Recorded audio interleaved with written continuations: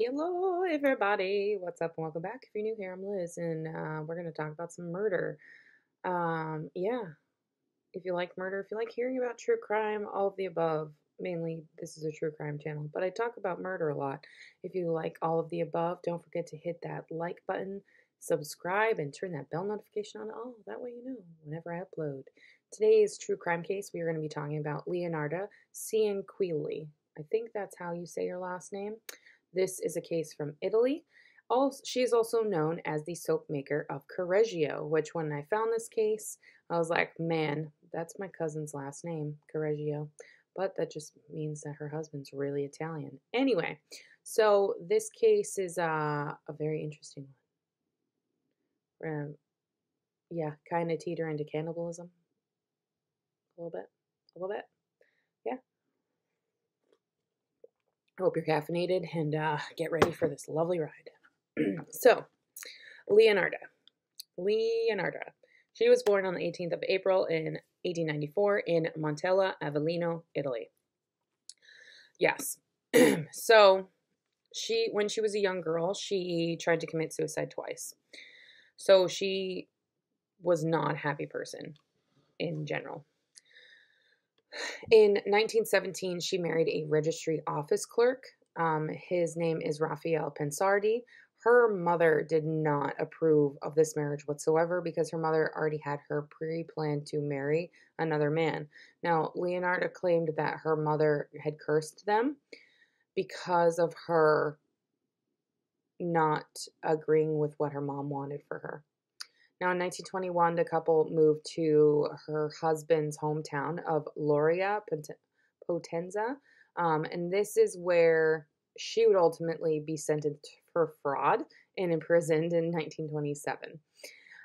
So when she was released, the couple then moved to Lacedonia, and it's here that in 1930 their home would be destroyed by the Irpinia earthquake that basically devastated the area. And this is when they moved to Correggio. And this is also where she opened a small shop. She was very popular and she was very well respected in their neighborhood. Now, Leonarda and her husband endured 17 pregnancies during their marriage. And lost 3 of their children to miscarriage. 10 more of their kids died during their youth. And she was very protective of the 4 surviving children that they had, extremely protective. Her fears of losing her kids were very, fueled by a warning that she received by a fortune teller sometime earlier in her life. And this person said that she would marry and have children, but all of the children would die young. And it's reported that Leonardo would visit a Romani, like a gypsy basically, who practiced palm reading. And this person told her that in your right hand I see prison, in your left hand I see a criminal asylum. So she overall didn't have a good reading whatsoever. So in 1939, this is when Leonarda learned that her eldest son and her favorite child, Giuseppe, was going to join the Italian army in preparation for World War II. And she was absolutely determined to protect him at all costs and came to the conclusion that his safety required human sacrifices, apparently. And this is what starts the process of her murders. And all 3 of her victims were middle-aged women, and all of them were neighbors. Not very smart of this lady. So our first victim is Faustina Setti. She was a lifelong spinster, and she had come to Leonarda to get help in finding a husband. Now, Leonarda told her that a suitable partner was actually in Pola and asked her to tell nobody of this. Now, she also persuaded Faustina to write letters and postcards to relatives and friends. These were mailed when she searched Pola and to tell them that everything was absolutely fine. Don't worry about anything. Now, when Faustina prepared for her leaving, she then went back to Leonarda to visit her one last time, and this is when Leonarda killed her with an axe and dragged her body into a closet. It is then when she took said axe, cut Faustina into 9 parts, gathered all of the blood into a basin, and Leonarda then would explain in detail in her official statement when she's arrested as to what happened. And this is part of her statement. She threw the pieces into a pot, added 7 kilos of caustic soda, which she bought to make soap. She then stirred the mixture in until the pieces dissolved into a thick, dark mush. Then she poured several buckets and emptied into a nearby septic tank. As for the blood in the basin, she waited until it was coagulated, so when it started to thicken, dried it in the oven, ground it, mixed it with flour, sugar, chocolate milk, and eggs, as well as a little bit of margarine, and kneaded all the ingredients together. And she made lots of crunchy tea cakes with it and served them to ladies that came to visit. Even though Giuseppe, which is her favorite son, and her ate them the most. Yeah, so they ate the blood of Faustina. Now, it's reported that Leonarda has been received Faustina's life savings, which was about 30,000 lire for payment for her services. So, next one, Francesca Salvi. She's our second victim. Now, Leonarda claimed that Francesca found her a job. Well, claimed that she found a job for Francesca at a school for girls in Piacenza. And like Faustina, Francesca was persuaded to write postcards and letters to friends, this time from Correggio, and detailing her plans about like what's happening. Now, also like Faustina, Francesca came to visit Leonarda before she left. She was then drugged with wine and then killed with an axe. This murder happened on the 5th of September of 1940. Francesca's body was given the same treatment as Faustina's, and Leonarda was said to have obtained 3,000 lire from her. Our third is Virginia Cacioppo. Yeah, Cacioppo. This is the third and final victim. She was a widow. Now, she was also a former soprano that sang at the La Scala, which is a theater, a very popular theater. Now, for Virginia, Leonarda claimed to have found work for Virginia as a secretary at a mysterious impresario.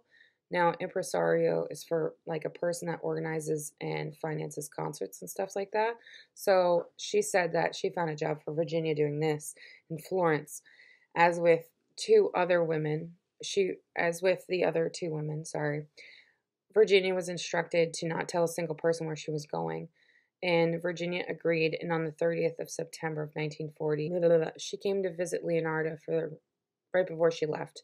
And the pattern of murder was the same as the first two. However, unlike the first two, Leonarda turned Virginia into soap. So she said that Virginia ended up in a pot like the other two. Her flesh was fat and white.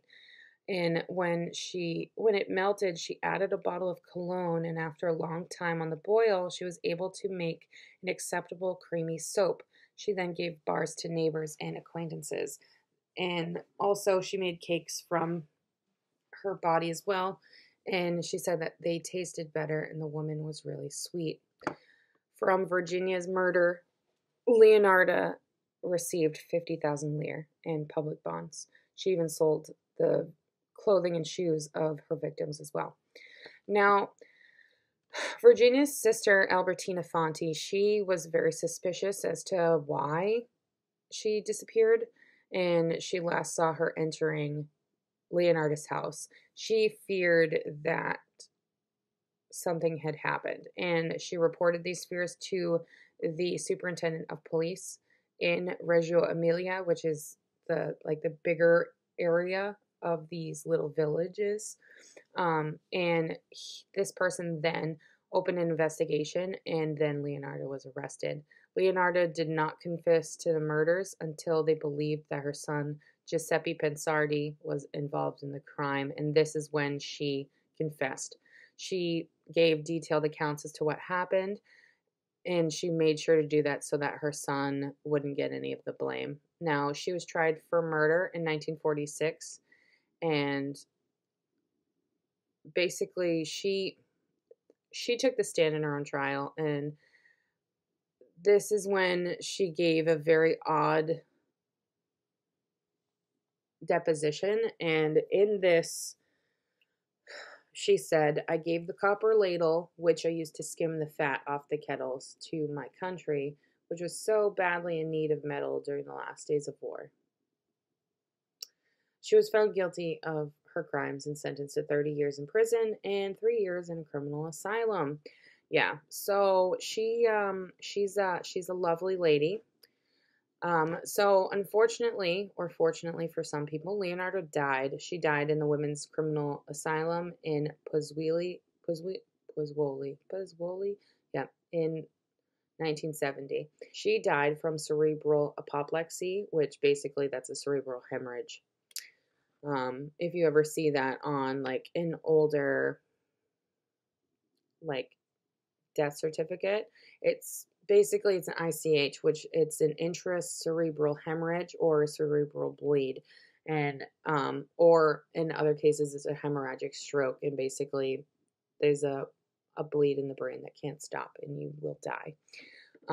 She But yeah, that happened on the 15th of October of 1970. Now, there's a lot of artifacts in this case, including the pot of which the victims are boiled, that are on display at the Criminological Museum in Rome. There's also a dark comic play made about this, which is called Love and Magic in Mama's Kitchen, and that came out in 1979. And this play began a run on Broadway in 1983. But yeah, that, my friends, is the Soapmaker of Correggio. I know it's a really weird case, but I felt that it was like really good to add because it talks about human sacrifice, and a lot of these satanic panic crimes talk about human sacrifice. And I kind of wanted to add a little like boop out of nowhere case, especially that the time frame where this happened around World War II. So it's kind of like a prequel to the full hysteria of satanic panic. But I hope you guys enjoyed, and I will see you guys in another video. Bye, guys.